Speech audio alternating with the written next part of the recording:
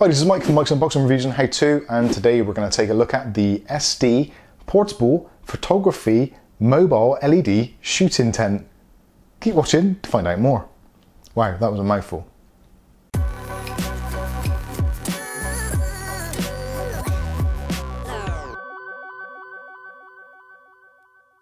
Okay, so today we're going to be taking a look at the SD Portable Photography Kit, or Photography Tent, however you want to put it.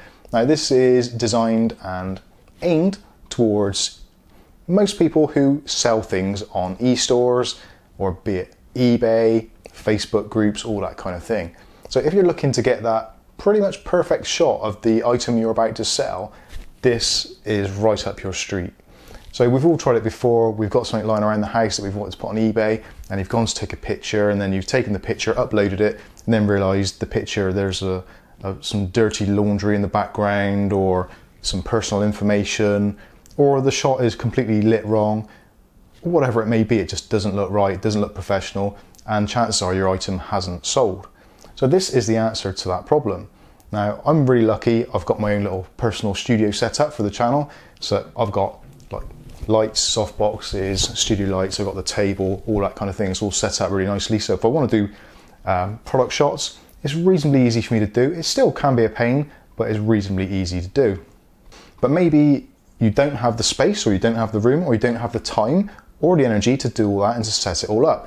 This is ideal. Now this is a 20 by 20 by 20 inch photography tent effectively, so you can take all your shots inside this compact foldable design, and then when you're done with it, just pack it back up and it folds up to the size of a briefcase, well, a largish briefcase. Now the things you get included in this are, you get 4 backdrops, so there is a black, a white, a grey and a orange coloured backdrop. So the backdrop covers the back and the floor of the tent, so all your products are going to look evenly lit and evenly distributed, all that kind of stuff. And if you've got a personal preference, say for instance you like that infinity look, then using the white background, your product will have that 3D effect and it will have a almost invisible background, obviously depending on the quality of your photography. Also inside the box, on all the other surfaces, you have this reflective dappled effect which bounces the light around, so you get perfect lighting for your shots. Now obviously if you're photographing something which is quite large, like a box or maybe a globe for instance, because the lighting is on the top, there is actually 120 LEDs on the top in a square arrangement, which are also adjustable, which is what this box is for. But if you've got something like a globe, then obviously because it's a rounded surface, some of the light isn't going to bounce back up. So there are limits to what this can actually achieve and produce, but obviously just be a little bit sensible about it. Light has to bounce around in certain areas. Now product shots for things like this is the Sharkoon Sharp Blades fan, which I'm going to be reviewing shortly. Now that looks absolutely fantastic in there, and with the camera in, you can use any camera at all, it doesn't really matter. Ideally, if you can, a camera which has an adjustable white balance on it.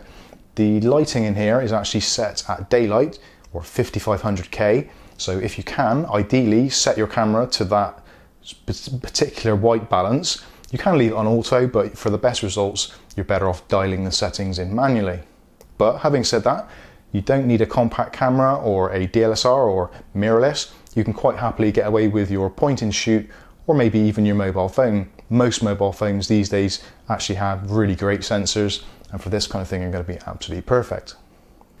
Now talking of the lighting, when you're actually doing the light on the top in the square arrangement, it can be quite harsh, but thankfully SD have included this kind of softbox cover, so this will diffuse the light and give you a much nicer finish. So if you've got something which is slightly reflective, or you're getting hot spots on it, then you can use this in the top with the Velcro and attach to the Velcro sides and use it as a light box.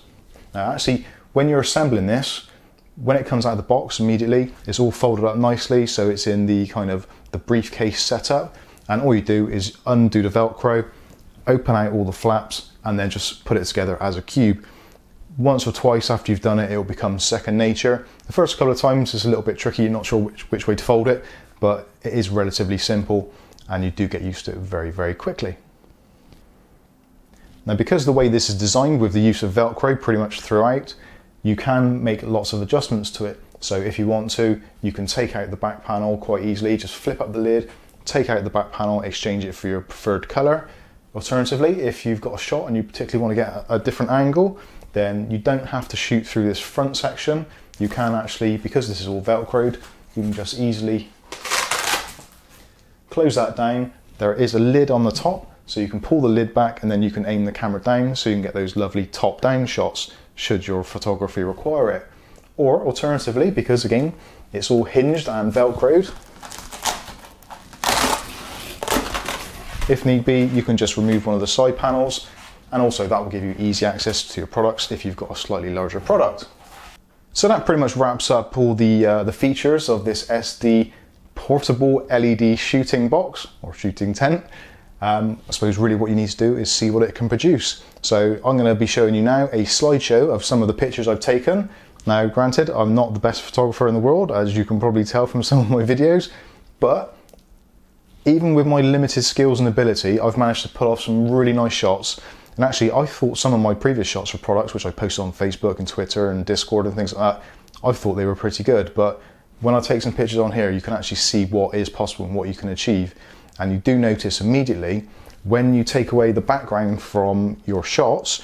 Say for instance, when I've done shots outside, I've had like a Bluetooth speaker and I put it in the garden, you can see all the background of the garden. Yeah, it looks really nice, but it does actually detract quite a lot from the actual product you're trying to promote or sell or whatever. So by doing this with the infinity background or the solid color background, this does isolate the image completely and brings your full focus to that image. So anyway, that's enough chatting. I'll leave you with the slideshow of some of the images I've taken. If you've got any questions or comments about this product, feel free to stick them in the comment section below. There will be affiliate links in the bottom, so if you do want to purchase one of these for yourself, they are actually available in different sizes as well, so I didn't mention that. This is the 20 by 20. There is, I believe, a 16 by 16, a 24 by 24, and there might be one other one, but I'm not entirely sure. But again, I'll put affiliate links in the description so you can check them out for yourself. So I've been Mike, this is Mike's Unboxing Reviews and How To. This has been the SD Portable Photography LED Shooting Box. Sorry, I'm working on my SEO. Thanks for watching.